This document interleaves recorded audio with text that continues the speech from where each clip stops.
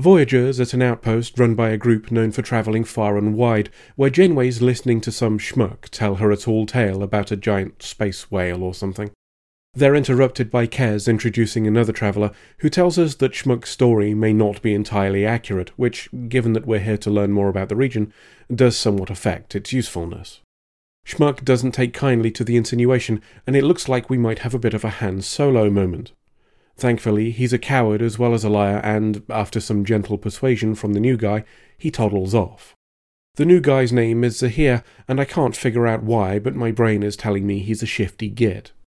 Perhaps it's because Kes seems rather taken with him, and we know how poor her taste in men is. To the holodeck, where the Doctor is talking to simulated versions of historical figures. We learn that this is an attempt to improve his personality by sampling the best aspects of others, though this currently seems to involve listening to Lord Byron and Mahatma Gandhi talk about shagging. Kaz arrives and starts gushing about the travellers, and Zahir in particular. The Doctor suggests that she should be cautious of Zahir, and that her interest may be a rebound resulting from her breakup with Neelix, making the sort of separation we saw in Warlord official. Oddly, the Doctor seems to disapprove of her involving herself to such a degree with a new culture, which feels rather at odds with his history of mentoring her. Perhaps it's a desire to protect her from misplaced affection, as he states, but maybe there's an element of jealousy there too.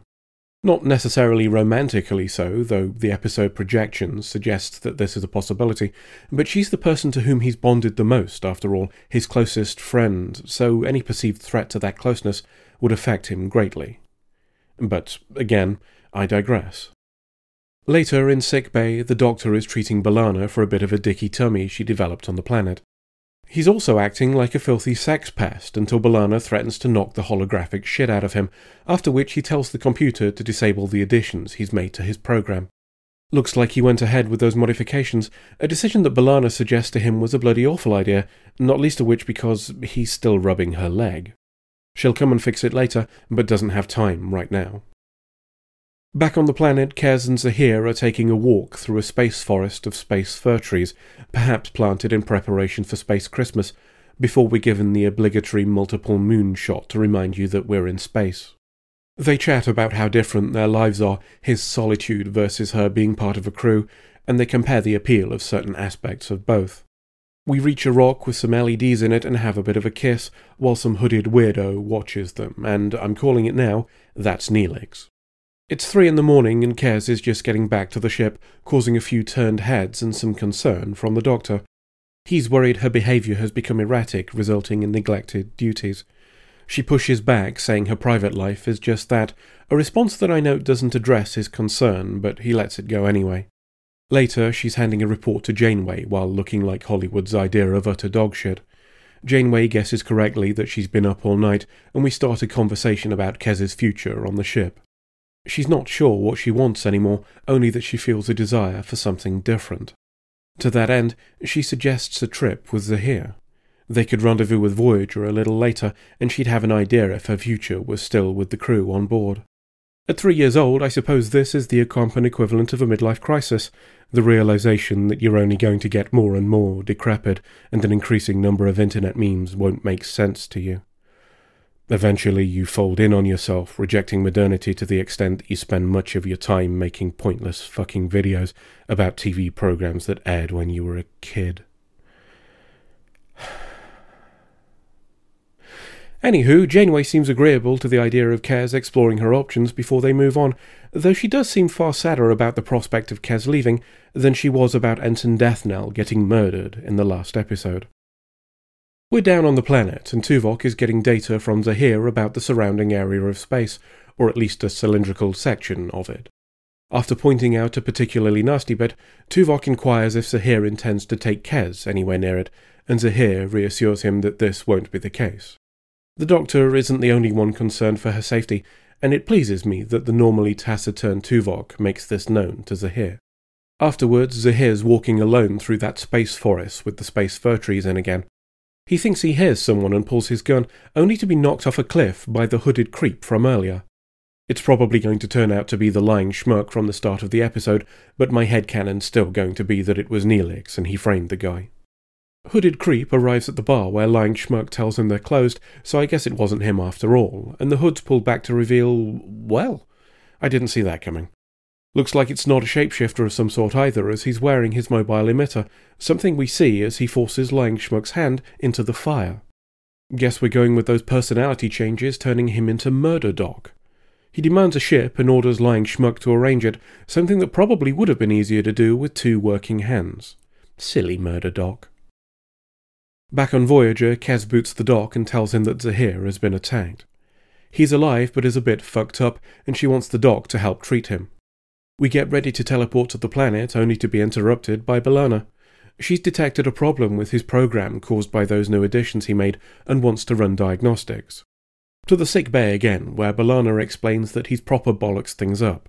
The people he chose to splice into his program have brought the darker aspects of their personalities with them, so it looks like we have a Jekyll and Hyde situation going on.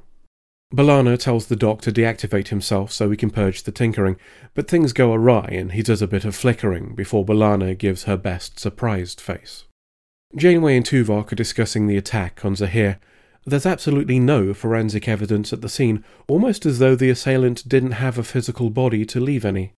Bugger all that though, as they found B'Elanna unconscious. They restart the Doc, who tells them she passed out because of that dicky tummy from yesterday. She'll be fine but needs watching. As they leave, they ask the Doc to check over the forensic results we were told we didn't have from the attack, saying his instruments are more precise than the ones used to gather the data, but let's ignore the logical fallacy in that request. After they'd gone, the Doc does another bit of flickering again and turns into Murder Doc, before gathering up some hyposprays and looking menacingly at B'Elanna. He wakes her and demands to know how to purge the Doctor, so only Murder Doc remains, but that simply isn't possible, a bit like Hyde asking how to safely cut Jekyll's throat.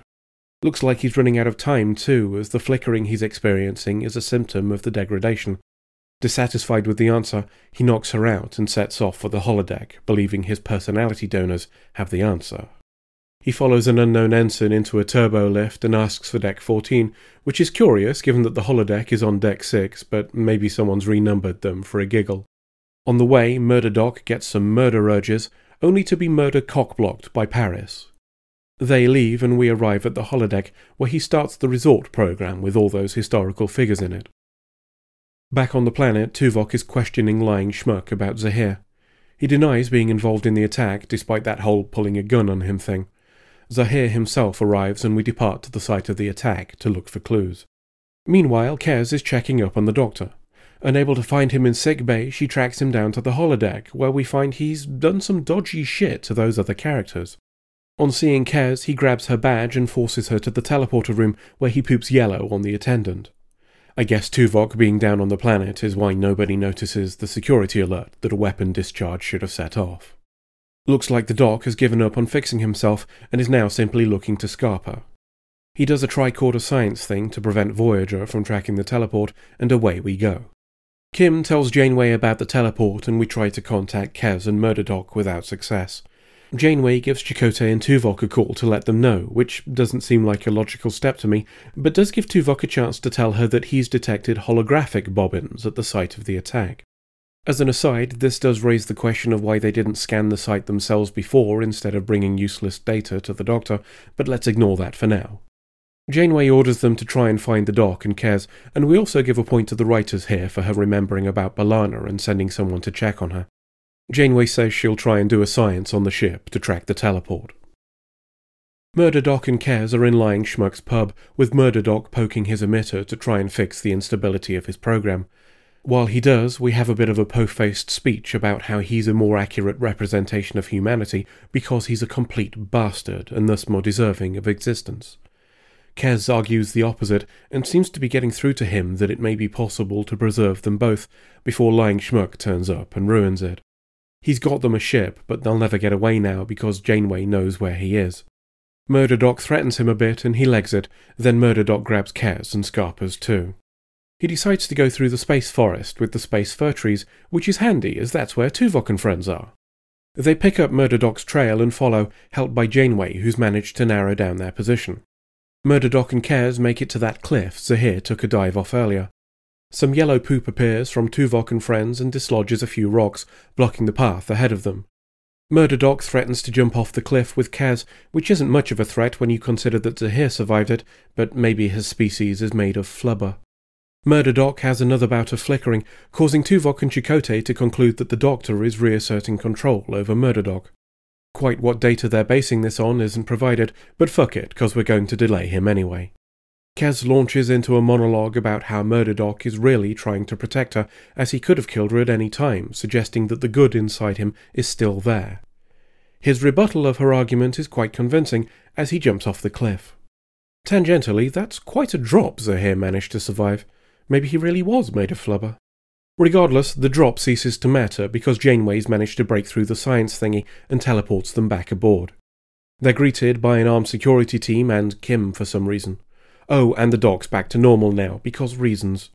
The Doc tells the security team to put their guns away, and they immediately comply with the guy who just tried to commit a murder-suicide.